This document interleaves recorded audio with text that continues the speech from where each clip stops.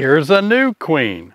Should I replace her this year or let her go through the winter? And according to my record, here is a 3-year-old queen. There's no way I can take her through the winter. But her brood pattern, it looks really good. Hey everybody, David Burns. Thanks for joining me here on my YouTube channel. Happy Sunday to you. I'm glad to be back with you on another video, talking today about replacing your queen. And at the end of this video, coffee time. Looking forward to spending some time with you. But today, let's talk about when we should replace our queen, because it is a hot topic for discussion today. And right off the bat, I'm going to let you know that it is imperative that you consider replacing your queens. I'm going to give you the dangers of not replacing your queen. I'm going to give you the benefits of replacing your queen. And I'm going to tell you the magic month when you are most beneficially benefit from replacing your queen. It's going to be the month of July. So let's talk about whether or not it's that important to replace your queen. Let's jump right into it first of all and say, what are the dangers of not replacing your queen? Well, look, here's how it comes down for me. When I go out there in the spring and I have a nice size overwintered colony and I have to decide, okay, got to make a split. And you know, my traditional way, common way of making splits for me is to pull out about 5 frames of brood and resources along with the queen that overwintered. Now she's probably a 2-year-old queen, right? This is going to be her 2nd year or maybe her 3rd year. So I'm making a split with the older queen. I don't want them to swarm with the older queen, so I take her away and I make a split. They become an established colony. The colony back home that overwintered makes a new queen, and that's a brand new queen for them. In this case, a 2023 queen. The hive that I walk away with, the split, it's got maybe a 2020 or a 2021 or a 2022 queen in it. Anyway, it's an older queen. So I don't have to worry about the queen that they raised this year. That queen is going to be fine for me. It's a 1-year-old queen. I don't really mind overwintering with a brand new queen for that season, letting her go through the winter. But the hives that I split, they have older queens in them, 1 to 2-year-old queens. I'm not comfortable overwintering with queens that are 2 years old or older. Let me tell you why. For me, the issue is you don't always know how long they are going to keep laying really well. So in other words, you may make a split, or maybe this is your 2nd year for your queen or your 3rd year for that queen, and the brood looks outstanding. Solid brood pattern, you just love it. Oh my gosh, I love this queen. She's marked, I can find her easy, and I see all this brood, solid brood pattern. I'm going to go through winter with this 1 more year. The risk or the danger of that is, see, this is how it comes down. Queens actually store all the sperm from that one single mating flight in their spermatheca. Now, the risk is, how many drones did they mate with? How much sperm did they store in their spermatheca? Because it eventually runs out. They disperse it by fertilizing the eggs, and so as they use up the stored sperm in their spermatheca, it simply runs out. So, even though she's laying a great brood pattern now, fertilized eggs, worker bees coming along, she is losing sperm count. Every time that she fertilized eggs, the spermatheca, she's not reproducing that sperm. It's stored, so it is running out. So after 2 to 3 years, you're at risk of her going through the winter, and the first good amount of weather that hits in the spring, and she wants to start laying fertilized eggs, she can't, because during the winter, she ran out of sperm. And so she starts laying unfertilized eggs, which are drone eggs, and uh-oh, you're in danger now of losing that colony, because number 1, it's late winter, early spring when she wants to start laying, and no queens are available. Number 2, if they were available, probably too cold to ship them. And number 3, most queen producers are sending their queens into packages and nucleuses in the spring because you can get more money selling a package with a mated queen or a nucleus with a mated queen than you can selling one mated queen. So it's going to be hard for you to replace that queen early in the spring. So you always want to throw out some insurance so that when you come out of winter, you know you have a solid rocking queen in that hive. Another reason it's a little bit dangerous too is because if you come out of winter with a 2-3-year-old queen, it's a known fact that the queen mandibular pheromone weakens as the queen gets older. The pheromones that kind of glues the hive together, maybe even keeps them from swarming so much, is that it gets weaker. That's one of the measurements the queen uses to determine if they need to swarm, is the queen mandibular pheromones making its circulation through the hive coming back to the queen to be measured. And the weaker that signal is coming back to the queen, it prompts a swarm. So you can imagine if you have an old queen, the QMP, queen mandibular pheromone, is weakening and it's not getting back to her strong, then it means it is going to prompt a swarm, even though they may not need to. So in this case, if you can overwinter with a strong queen that has strong queen mandibular pheromone, it may actually reduce swarming in the following spring. So my go-to reasoning behind all of this is I can't risk losing a queen in the winter. I can't risk her running out of stored sperm in the wintertime, and I can't risk a low queen mandibular pheromone prompting swarms in the spring. Those three problems, those three dangers are easy for me to solve with a new queen, dropping a new queen in there. So those are the dangers. Now, why is July the best month to replace your queen? It has long been known that after the summer solstice, which is around June the 20th, 21st, that's about the time you want to replace your queen. And the reason behind that is because when you put a new queen in there, late June or in July, that queen actually is ready to start laying, because in all intents and purposes for her, it's spring. She's a new queen. She's like a spring queen. So she likes to lay a lot of brood. What you want, everybody listen, I'm pumped and excited about this. What she wants and what the hive needs is a lot of brood, because you want to start raising brood of winter physiology, or what I call dearth physiology. Bees that live 4 to 6 months. So if you have an old queen that you're relying on raising that brood, and all at once she's not laying well in the fall, it's hard to get a queen. And so you need to make sure that you replace this queen that you've had that's done a good job. Put a new queen in there after the summer solstice in the month of July, so that she can be the mother. The rapid reproduction of all this brood is going to just be the bees of winter physiology. You don't have to worry about not getting enough winter bees. So that's the essential time period, is the month of July. So now's the time to do it. Am I wanting you to panic? Am I wanting you to run out and try so hard to get a new queen in the month of July? Yes. Yeah, let's panic. Let's do it. And I say that based on my years of experience. I'm not selling queens this year, so I'm not trying to get you to buy my queens. Buy them from a reputable place that has a good reputation. But for me personally, I've been caught too many times with my pants down. That's an awkward term. Because my queen failed during the fall or during the early spring, and I had no way to replace her, and the hive perished.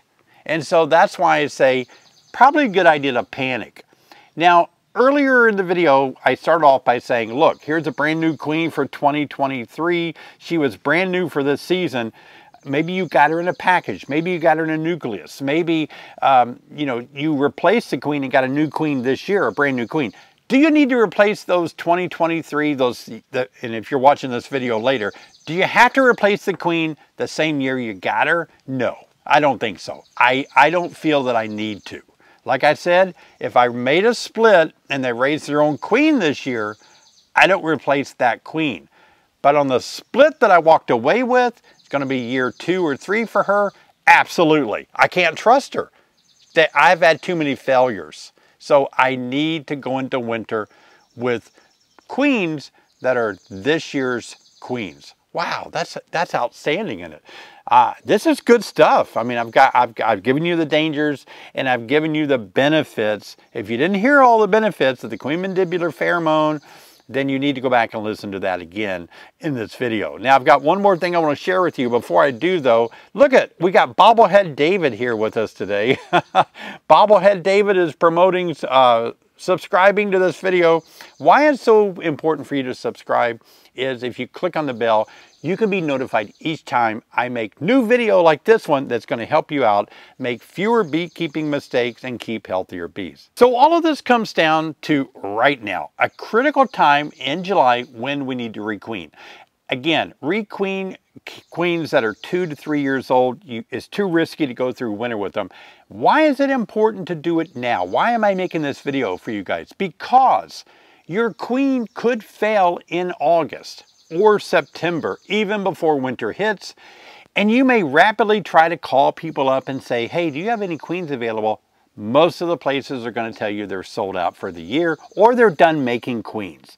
And you won't be able to find a queen. In July, there are still people, still reputable beekeeping companies and places that are still selling very good queens. Queens that are raised later in the year when they're able to mate with more drones on a mating flight are much better queens anyway. And so right now, this is the time that you can get queens. So in other words, if you try to replace a queen or if you have a failing queen in the month of July, you can work it out. You can put a new queen in there. And so this is an important, critical time for you right now to take advantage of July and replace the queen. Now, before you leave a comment, David, where do you suggest I buy a queen? Do you sell queens, David? No, I'm not selling queens this year. Well, David, who do you recommend makes the best queen? Where am I going to get the best queen from? That's up to you to decide. I'm not going to make any recommendations. Now, David, should I get a Carniolan? Should I get a Caucasian? Should I get an Italian? Should I get a Russian? Should I get the ankle biters? Should I get Saskatchewan? What should I get? Which one should I get? Which one's better? Look, I'm going to be honest with you. Here's the deal. It's haploid diploidy genetics. We haven't really come up with a queen that solves all of our problems. People are working on it. We have a long way to go. We have years to go. You're not going to be able to find a queen that will produce outstanding honey, resist all diseases, and have no mites, go on and go forth with all these concepts. It doesn't exist. You'll hear those claims. Don't fall for them, because it's really up to you as a beekeeper. Now, there are some people that are working on developing queens that are a little more resistant and helpful in controlling mites, her progeny is.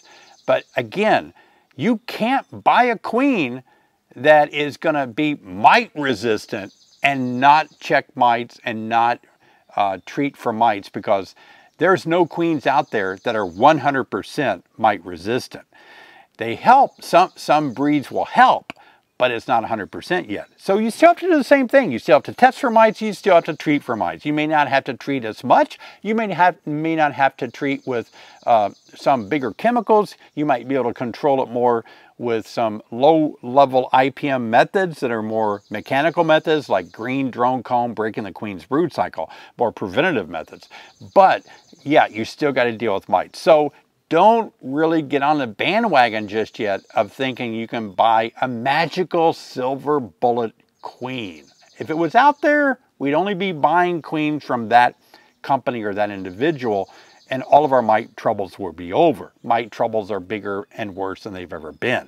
So we're not able to solve problems with queens just yet. We're making headways, and yes, some people are producing queens that are more resistant to control mites a little bit. And that's beneficial. Believe me, if you can do that, you should do it. But don't give up all your other methods of testing and controlling mites just because you think the queen's going to do it all for you and her offspring, because we're not there yet. Sunday is a good time for me to do coffee time, and it's related to beekeeping, generally speaking. I usually tie beekeeping in with some life lesson. And I love you guys, and I appreciate you joining me for coffee time. I think there's 5 of you now that enjoy coffee time. By the way, if you enjoy coffee time, I need to know. So leave a comment down below and say, yes, I love coffee time. If you don't like coffee time and you hate it, don't leave a comment below and tell me you hate it. That's just going to make me cry, not make me want to make any more videos. Just let me know if you like it and you enjoy it, and then I think I'll do more coffee time. So, you know, thought about doing a coffee time like once a week at the end of beekeeping videos. So if you don't like coffee time, you love my beekeeping videos, but you don't like coffee time, you just have to stop watching when coffee time starts. If you love coffee time, you can keep watching. That's how things work. I'm not forcing you to watch coffee time, but I enjoy talking to you guys about stuff that's sometimes not related to beekeeping, and I love coffee. And I'm going to continue to show you guys how I make coffee, because you know what? I started making pour-over coffee. I like pour-over coffee a lot. Most of you have seen my videos in the past where I show you how I roast my own green beans. That's a funny story there. And I roast my green coffee beans. I grind my own coffee beans, and Sherry and I always love starting our day off with a cup of freshly ground Yirgacheffe coffee. I love that a lot. And by the way, we sell these coffee mugs. If you'd like to get a coffee mug with my mug on it and have coffee with me, some of the scenes of different YouTube videos that I've made, these are available. I'll leave a link in the description below. But today I want to tell you about my journey in being a videographer. Now, I don't really view myself as a videographer. I kind of don't think that I really don't make video movies, for example, but in a sense, I do. About 3 or 4 times a week, I plan a video. I do a storyboard. Sometimes I do some scripting out of things I want to say, and I create videos just for you guys. I don't just blindly step in front of a camera and say to myself, okay, what do I say now? What should I do a video on? I plan my videos out months in advance. I know I don't seem like it. I know it doesn't seem like I'm capable of doing that, but I do. I have several books that I use like this, where they hold all my video ideas. Like today's video is all kind of, you know, scripted out, planned out. I've already planned out my thumbnail, my title, and all those things weeks ahead of time. Generally for me, when I make a video on a beekeeping video, I actually first design the thumbnail, and then I design the title of my video, and then I build my video around the thumbnail and the title, or the subject. And that's important for me to do that. So I've got some plans behind what I do. But what I want to share with you in coffee time today is that when I was a teenager, barely a teenager, maybe I was 13 or 14. Well, let me back all the way up. When I was a kid, I loved photography. Hey, leave a comment below if you remember those first cameras that we used back in the 60s and 70s. It was like a Kodak Instamatic camera, and it had that little cartridge of film that you put in the back. I don't remember exactly what it's called. Was it a 125? Maybe that was my Honda that I had. I had a little Honda 125, but I also had a little Kodak Kodak camera. Here's the deal. This is so funny. Well, when you use this Kodak camera, and I don't know how many pictures you could take, 15, 20 maybe, and you would crank it, you would snap, and you take another one, right? And then, look, I would get a little order form out of my mom's Women's Day magazine or something. In the back, you'd tear it out, a Kodak order thing, envelope. You would actually take that cartridge out when it's all done, put it in there, and throw in some cash, whatever they said it costs, and send it through the U.S. Post Office by mail to Kodak in Chicago. And then you would sit around, I don't know, a week, a month to get your pictures back. Here's the funny thing. You would get your pictures back, and we all knew that out of like 15 shots that you took, probably 5 to 10 were trash. They were at the front of the roll, and so the exposure was over bright. It was too bright, or, you know, many of them had our fingers blocking the lens. And it was just like so many of those pictures were ruined. But you'd have like a handful that were pictures, and it was like, oh good, I got some cool shots here. So I was doing that as a very young person. But even younger than that, my dad had an 8mm camera. He did. He had an 8mm movie camera. And I don't remember the name brand. It started with an H. How, maybe? But it had these big floodlights on a bar that just glowed. You know, he would take Christmas pictures of opening our presents up in the 60s, and that thing would be running, and those lights, we couldn't even open our eyes up. All the cool videos that he took of us on that 8mm film camera, our eyes are closed. We're like, ah! And then as I got a little bit older, a few years older, early teens, I grabbed that camera that he had and I bought a splicer. That was the video editor that I used back then. Glue and a splicer. Leave a comment below if you know what in the world I'm talking about. You could actually roll it through the editor. It was like a little screen that shined through the film, and then you could see it and you could roll it, and if you wanted to add or splice, you could cut it and then take scenes out or put scenes in and glue them together. I love doing that. I sat there and made videos as a very young kid. I made cowboy movies. I dressed up like a cowboy. I had those little fake cap guns, pop, pop, and I had holsters and stuff, cowboy hat, made silly little stuff as a kid with my little 8mm splicer. I don't even think it had sound on it. And then I started doing more complicated stuff, like I was actually filming clouds going by, and I would go out there and just trip the shutter, the button to activate the video camera or the 8mm camera just for a minute, just for a second, and I would just do that for like an hour. And then when I played it back, you could actually see the clouds go by really fast. Isn't that amazing? It was so much fun. Well, as I got older, I kept doing all of this camera stuff. I even had my own dark room. That's right, I had, oh, here's what I want to tell you guys about my dad. I don't know, I think I've shared this before, but maybe some of you haven't heard it. But when I was a young teenager, I wanted a very expensive 135mm camera back then. Ooh, Fuji maybe? It was just like, I read all the camera magazines, and this camera was to die for. It was a still shot, wasn't video back then, but just, I wanted to take black and white pictures, you know, and I had my own dark room.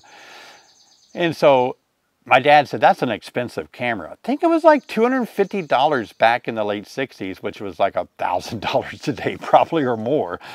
But my mom and dad, you know, they were hard workers, but we didn't have a lot of money. We weren't deathly poor, but we just didn't have that kind of money to throw on a camera.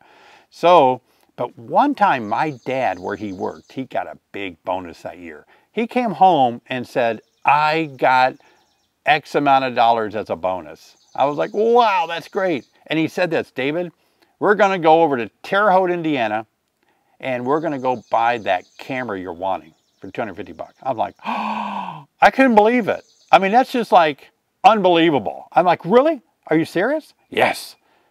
Wow, isn't that great? My mom and dad, we drove over to Terre Haute to a camera shop, probably still there today, I don't know. And I bought that camera, and all I could do was take pictures. I mean, it was just awesome. I just love photography. I had my own dark room. In high school, one of the classes I signed up for that you could take, an elective, I think, was photography. And you could learn how to run your own darkroom. Heck, I was already doing darkroom. I already had pictures in the newspaper. I was submitting to the local newspaper. But the teacher of the class, he immediately saw that I knew all about darkroom, exposures and everything. He put me in charge of running the darkroom. I was a teenager in high school running a darkroom for a photography class, because he just said, show them what to do. I'll do the other stuff. You do the darkroom. That was a hoot, you know? And I just think back to that day my dad bought that camera for me. Things were different with parents buying stuff for their kids back then. Today, kids get a lot. Wow.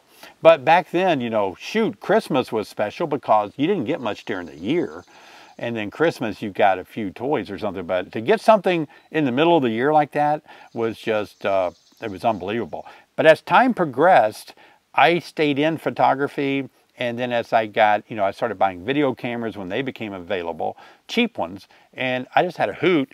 This whole idea of beekeeping on YouTube, and by the way, I think I'm the oldest, longest running beekeeping channel on YouTube.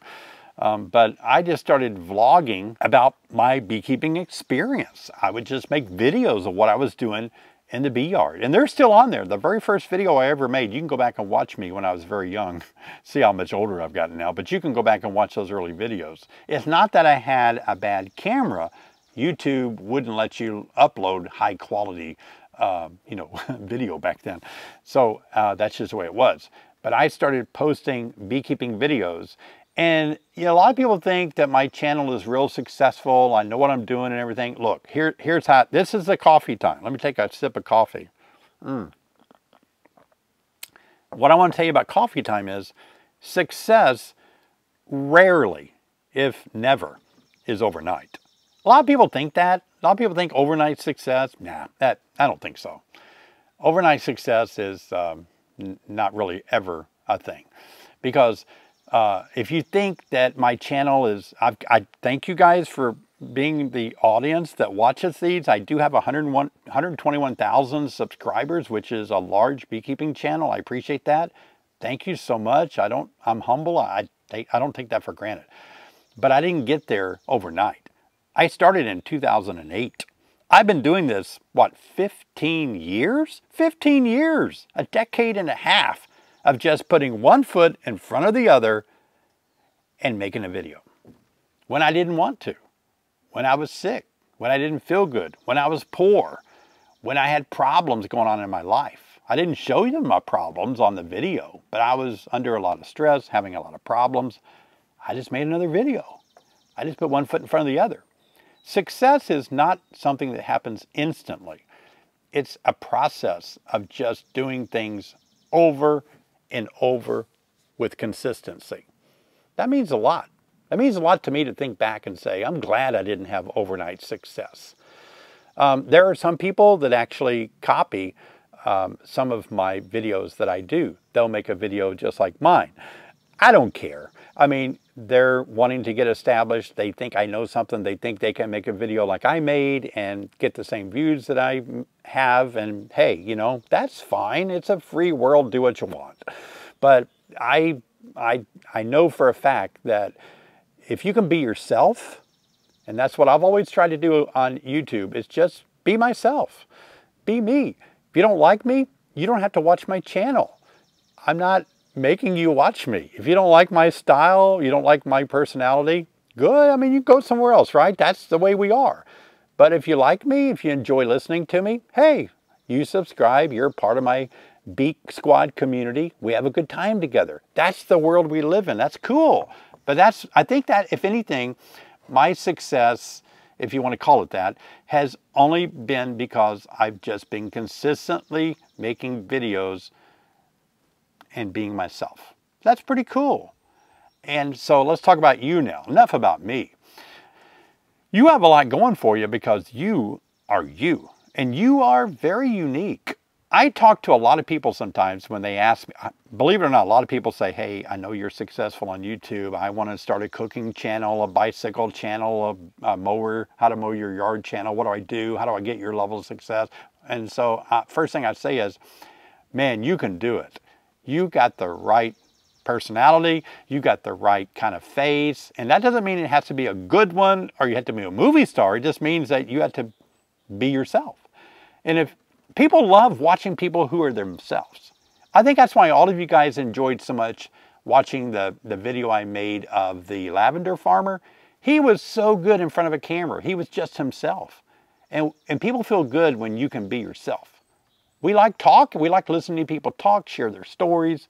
Everybody has a story. You have a story. You could be 79, 89, or 99 years old, or 19, or 9, and you have the potential to really be something impactful on YouTube. Look, are you going to get on YouTube and become the next Mr. Beast? Nah, probably not. I mean, you could, but probably not. But you want to have a YouTube channel. I have grandchildren that want to be on YouTube like I am. And I'm careful to tell them, why do you want to be on YouTube? I want to make money. I want to have a yacht. I want to drive a limousine. I have a limousine. That's not a good reason to be on YouTube. I feel that you should be on YouTube in order to help others. That's right. Use your personality, your talent, your skills to help other people. That's when you get the most satisfaction, you know. It's not all about money. You want to make money to pay your bills, make a living, get by in life. But I don't know if you really want to try to be a celebrity on YouTube, because a lot of stuff comes with that you may not enjoy. But my point is, I'm not telling you to be a YouTube personality. It might be some other field, but whatever you do in life, figure out a way to right now say, I'm me, I have talents and I have skills of some level, and I need to use those to help other people. Some of you work in fields where you help other people every day. Maybe you're a doctor, you're a nurse, first responder. Maybe you're in the military defending our country. Thank you for your service. You know, maybe you're a police officer working hard to keep communities safe. That's great. All that is so admirable, noble. With that comes a lot of pressure that you're always putting yourself second. You're always putting others above yourself. And you can do that for a little while. You can do that for a while. You can make a career out of that. But let me just put out a word of caution. There's going to come a time in your career that you need to put yourself first. You can't always live a life of total surrender and never thinking about yourself, because you'll become unhealthy mentally or physically. And so you always need to balance that. It's good to help others. I make YouTube videos to help beekeepers. I also go on bike rides. I also spend time just relaxing. There are days I don't make videos because I need to take a breather and relax. You know what I mean?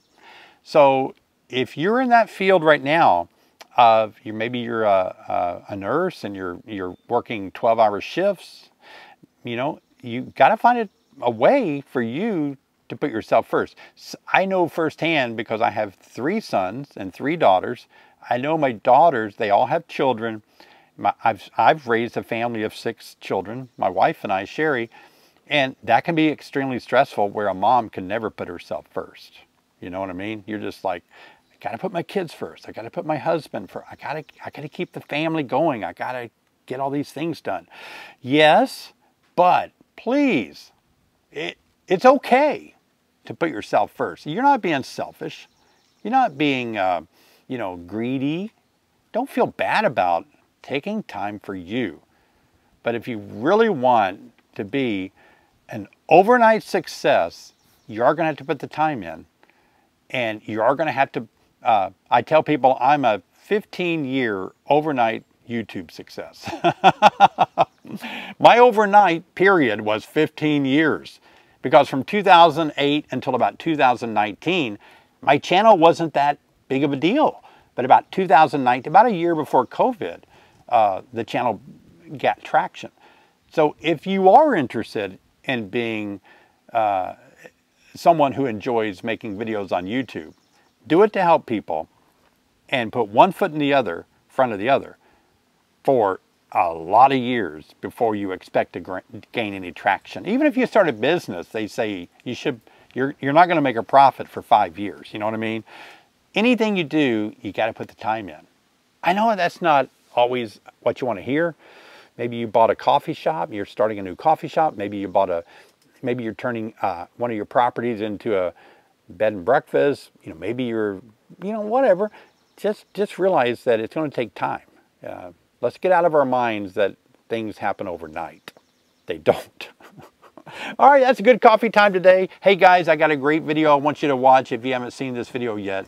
It's everything that you should be doing in the month of July. We've got a few weeks left. I don't want you to drop the ball. This is when you need to pick up the pace, get it done, cowboy up. I'll see you over here what you should be doing in the month of July. See you guys.